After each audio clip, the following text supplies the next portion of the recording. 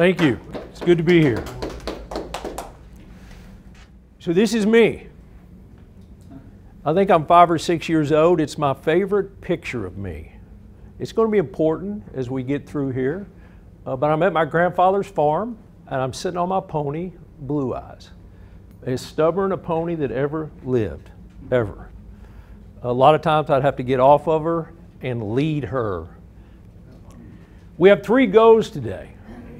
3 goes. Now, it may be unusual to not tell you what the topic is before we talk about the goes, but in this world we have people that their glass is half full, and we have people that their glass is half empty. And we need to be prepared for that now, because we're going to get to a point that, depending on which one of those you are, you're going to get very excited or very depressed. So we'll see. And I hope to remember to ask, where are you when we get to that point? So our goals today, to freshen your perspective. Perspective on what? You'll have to wait for that. Move you to living intentionally in every area of your life. And finally, to get you excited about living the life that you have. Now, how did I get here and who am I? And when I walk into a room, I'm always thinking about how did you get here and who are you? And I hope that when you look at a speaker, you're asking the same thing. How did you get here and who are you? And I showed you a little bit of example of me on a horse. And I love that because it's what is that old saying? You got to ride out on the horse that you rode in on. But how I actually got here to this talk was 2 things happened in the same week. The first thing that happened was I sit in on a 5-hour meeting that talked about time management. And then a couple of days later, I met with a potential client, gave him a proposal to help him in his business, and he said to me, all you are really selling is time. And that kind of hit me a little funny even when he said it. And I left there, and that really got to percolating within me. It wasn't, he didn't say it in any negative way at all. He was just stating as a matter of fact. But it just didn't sit right with me. So today, our topic is time management, a fresh perspective. So what is time management? I'll have to read this because I went to the great book online, Wikipedia, and it defines it as the act or process of planning and exercising conscious control over the amount of time spent on specific activities, especially to increase effectiveness, efficiency, or productivity. We have all heard about time management. In fact, there's thousands and thousands of books written on time management. Can you imagine how much time it would take to read all those books? There are thousands of books written on time management. For a very long time, people have tried to figure out how to manage this thing we call time. There's thousands of books written on time management, but you'll notice there's only one life. Each of us only has one life. So this is Royce simplifying everything. Time management is just managing time. We can make it as complicated as you want or as simple as you want. What is time? Time is one of the greatest misconceptions of modern life. Surrounded by clocks, cell phones, date planners, TV schedules, and computers, we imagine that time marches forward in a steady, linear progression. A friend of mine, Bruce Zoller, I don't know if anybody in here knows Bruce, but those are good words, really good words. But Bruce is just an average guy like you and I. He's no one famous. He's not the smartest guy on the block, although he's pretty smart. But he's just a regular guy, and I know that won't convince you. That word misconception, I mean, Bruce is just Bruce. You may not believe him. But that's what we have. We have our cell phones. We have day planners. We have clocks. We have big clocks. Clock. We have TV schedules. We have computers. We are all over the place. But remember, Bruce says this is a misconception. Time is a misconception. Now, whether you believe Bruce or not, in reality, here's some of the things that we do. We spend time, we gain time, we lose time, we run out of time, we measure time, we accommodate it, we do hard time, easy time, fast time, slow time, time foolishly, time wisely. We either have the time or we don't have the time. And then we have this thing down here at the bottom that's the most amazing thing of all. We have daylight saving time. Daylight saving times, what that really means is we control the sun. We've decided that we can stop the sun in time and we can save some of that because we want more time. So how do you use time? Or how does time use you? Think about it. Do you have a day planner? Who has a cell phone? Who has a calendar on their cell phone? I have my cell phone, and it not only has my schedule on it for the day, it has an alert for every one of those things to remind me of that. Who has a clock at home? Who has an alarm clock? Does anybody still get up with an alarm clock? I do also. So many of the people that I work with, they use their cell phones. That's an interesting thing about cell phones. I was reading as I was researching for this, when it comes down to how much time we spend on technology, the average is about 8.2 hours a day. It is true. Computer time, phone time, Facebook time, calendar time, at work and at home. We spend more time on technology than we do sleeping. So bring me back to the cell phone. Some of my clients, they have a problem with sleeping. Sleep deprivation is one of the worst things in our society. It leads to all kinds of ills. Weight gain, physical pain. If you have a cell phone, well, statistics says if you use a cell phone for your alarm clock, that means it's in your bedroom or by your bed. On at least half the people wake up when they hear something on that phone. They get an alert, whether it's an email or a text. Mine does a little bitty thing when an email comes through. But half of those people then will pick up their phone in the middle of the night and look at their phone. So they're taking time. They're taking time, they're managing time, they're spending time, they're adding to that 8.2 hours of technology on their cell phones in the middle of the night when we're supposed to be sleeping. Now, I can't do that. I have an alarm clock. I have to get up in the middle of the night anyway, but generally go to the bathroom. But I don't examine that, and I don't look at the latest news, and I don't look at Facebook. I don't look at anything. In fact, I try to do it without opening my eyes, and I absolutely don't want to look at that clock because I don't want to know how much time I have left to sleep. We are obsessed with time. But remember what Bruce says. It's a misconception. Now, you may not believe Bruce because he's just an average guy, but what about this guy? He's a genius. This thing that we call time, it's not real. It's not tangible. You can't put your hands on it. You can't put your arms around it. And we make the mistake that we say we want to manage time. We want to manage something that is not real. But selling time reminds me of this story in my life. My dad's business sat on the corner of Campbell and Marshall Street, downtown Louisville, just a block off of Walnut, which is now Muhammad Ali. And my dad owned about 100 pieces of single-family rental property. And he had a catering business. So he was standing on the corner in front of his business, and I was standing there with him. And I was probably 10, 11, 12 years old.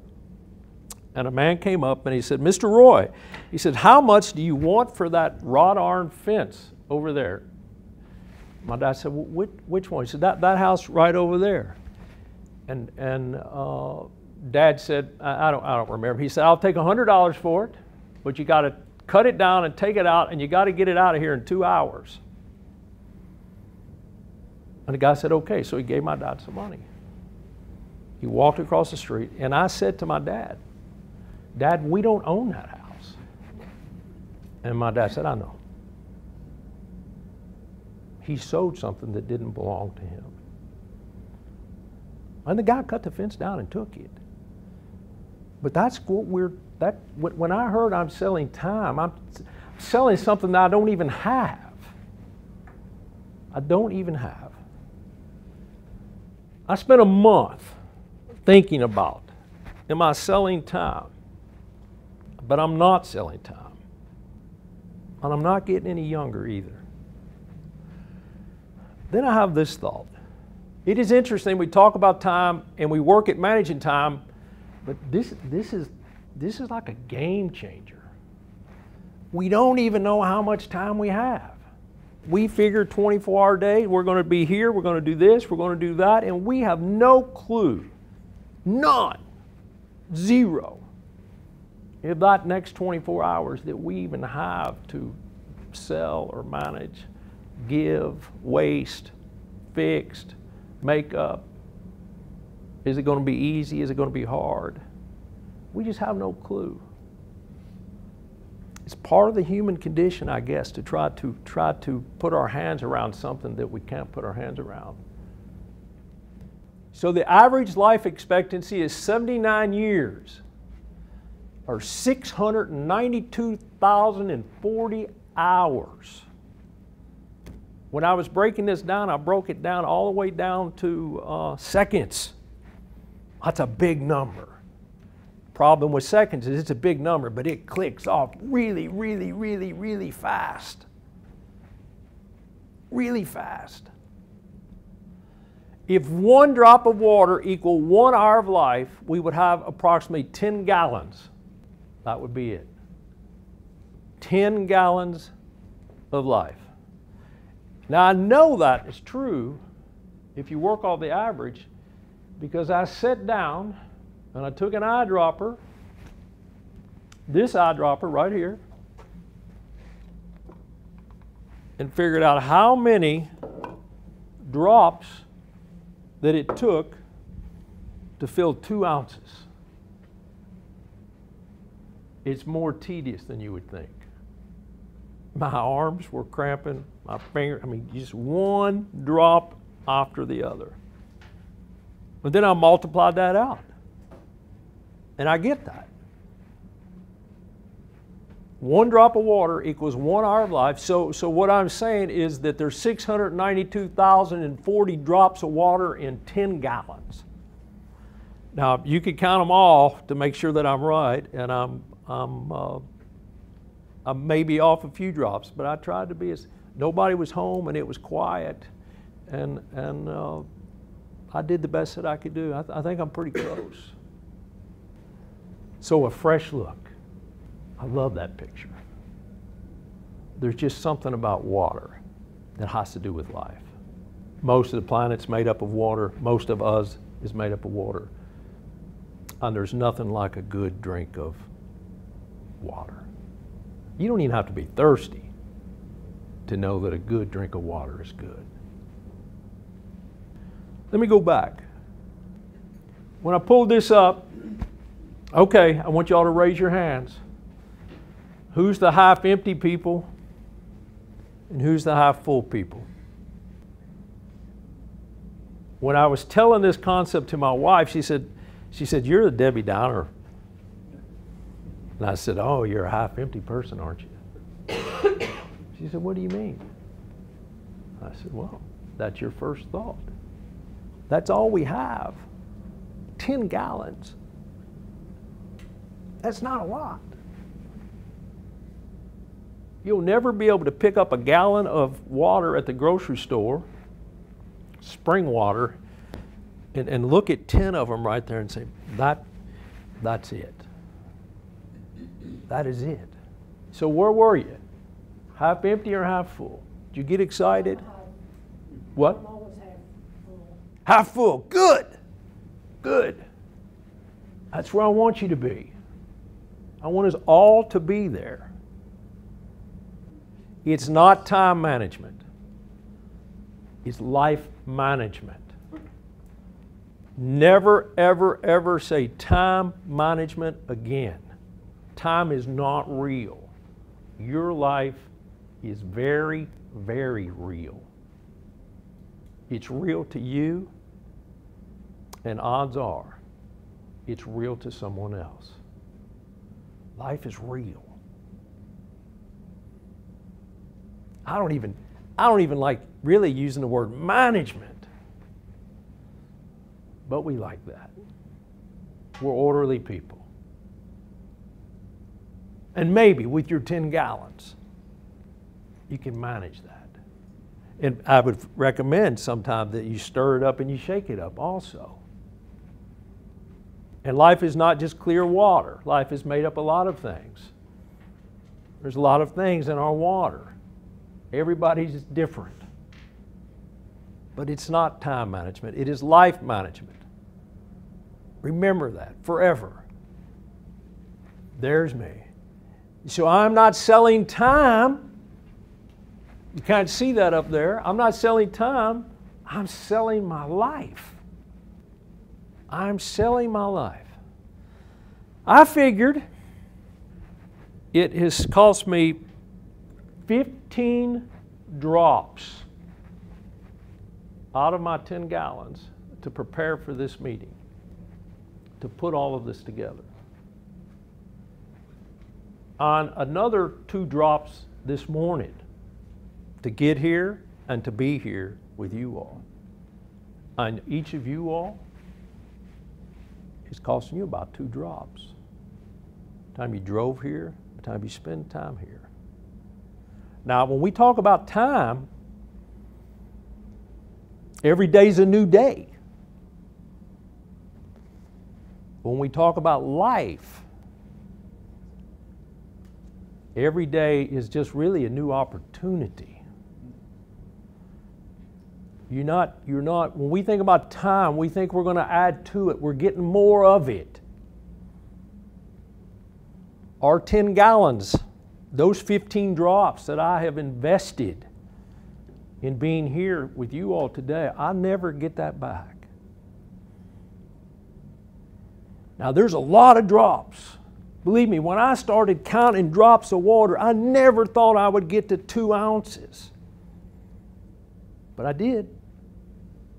So we're dropping our life 1 drop at a time everywhere we go, and that container is slowly, slowly sinking. Slowly sinking. That's me. When I look at that picture, my wife likes that picture. You know why she likes it? Because I'm smiling. She never says I smile enough. I'm one of those guys, I practice smiling.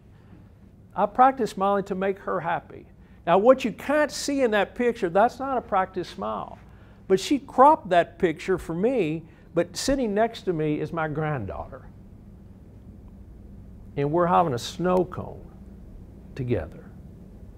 That was a good day. Those were drops. Those were drops well spent. But when I look, I just see a guy getting older. That's all I see. Where's that guy that was on that pony? Still in there somewhere. So put yourself here. Who are you giving your drops to? Who are you selling your drops to? It's not time management. It's life management. So I rounded it up there, right?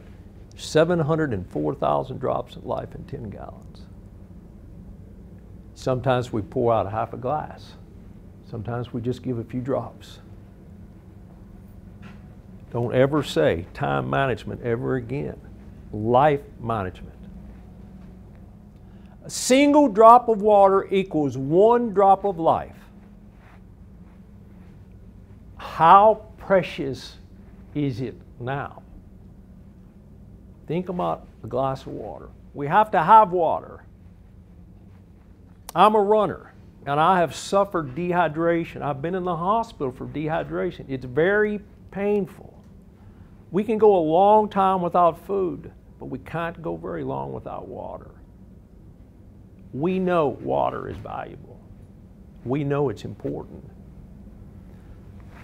But if you think of it in terms of life, how precious is it now? How sweet is it? There we are. It's finite. I said, those 10 gallons, that's it. We're not getting any more. But what we have is good. It's really good. It's good to us, and it's good to other people. It's valuable. In the Olympics, or this year's Olympics, I'm watching the 10-meter diving. One of the divers, he's being interviewed, and he says this incredible thing. We have 30 feet and 2 seconds to do everything that we do. It's finite. We'll have so many feet and so many seconds to live our life. We can just walk in and walk out, or we can do a whole lot more. If they can do all of that in 30 feet and 2 seconds, what can we do? They are more productive 2 seconds of their life than I've probably been in 20 years of my life. It's crazy. But what's available to them is available to all of us. Each one of those drops is precious. And in those 2 seconds, I was thinking that. I was thinking that when the diver jumped into the water and he says 2 seconds, I'm thinking, and those are 2 seconds you're not going to get back. And I think he would say, yeah, but look what I did. Now he's micro drops. I'm saying a drop equals an hour. He just gave a drop of a drop. I don't even know how you measure that. But he maximized those 2 seconds. And some of them won, and most of them lost. However many people compete in that, we have 1 gold, 1 silver, 1 bronze, everybody else goes home.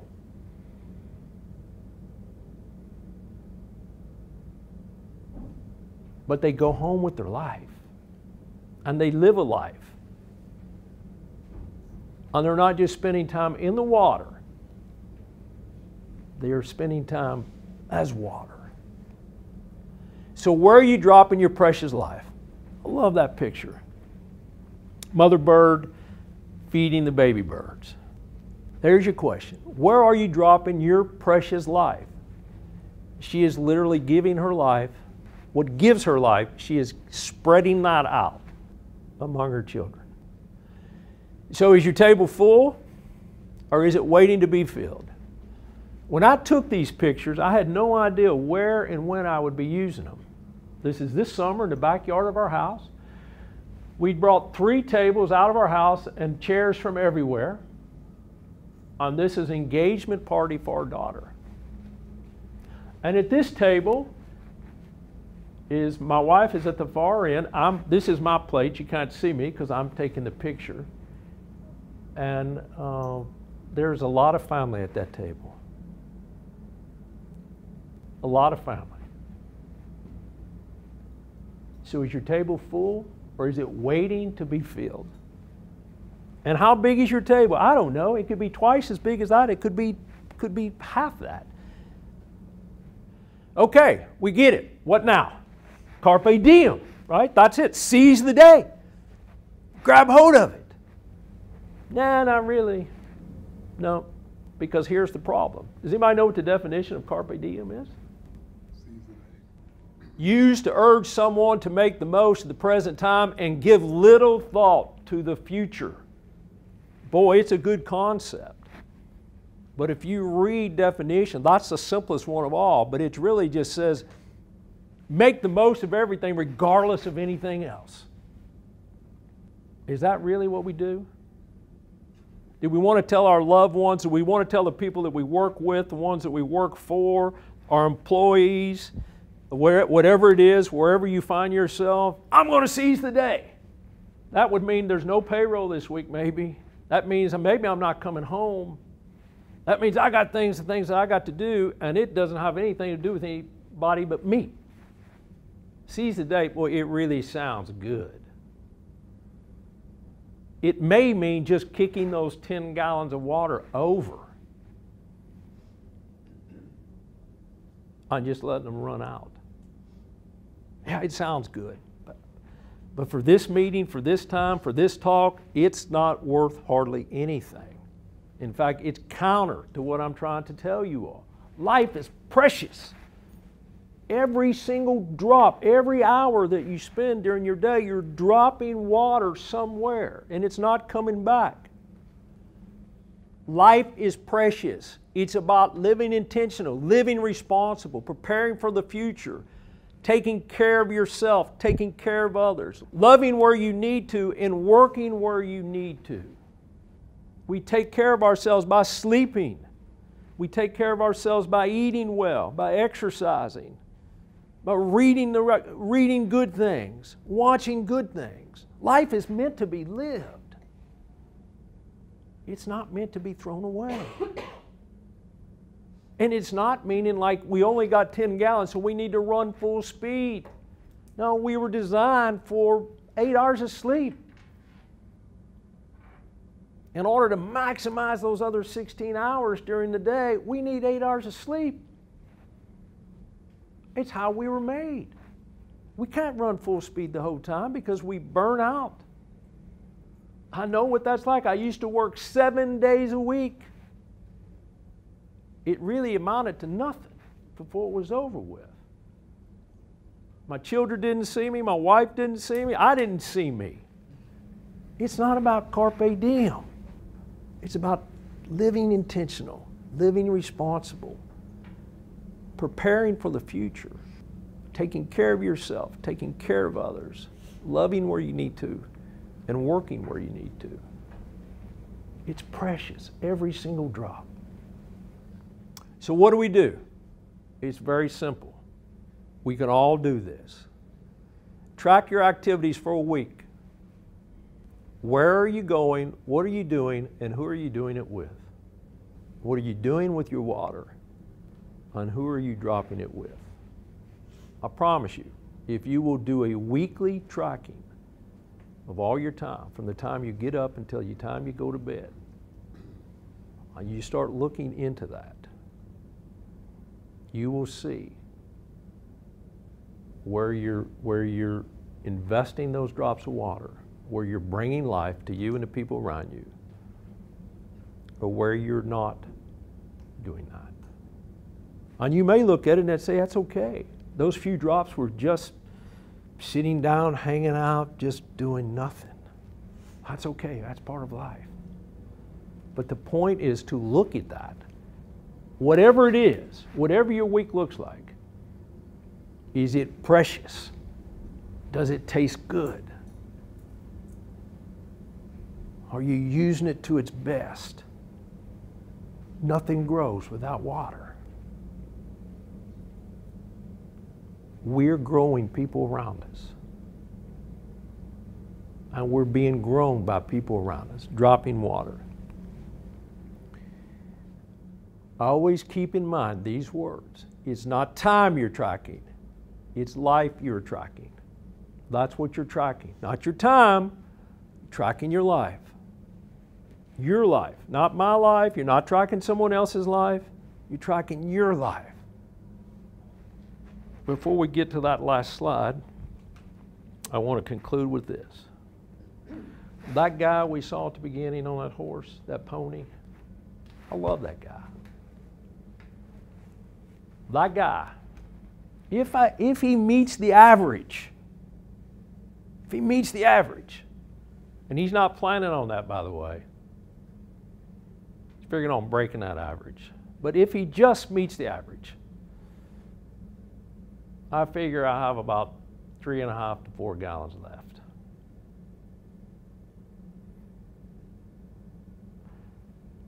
That sounds like a lot to me.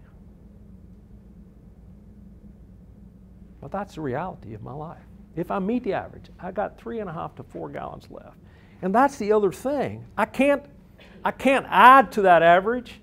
I can work really hard to maintain and take care of what it is, this life that I have. But I don't ultimately have any control over do I have 10 gallons, do I have 8 gallons, do I have 14 gallons? I'm just trying to be practical. I think I got about 3.5 gallons, maybe 4 gallons left. And I want every single drop to taste like the only drop on the best drop. So it's life management. That's what it's all about. I will leave you with that last sentence. Make every single drop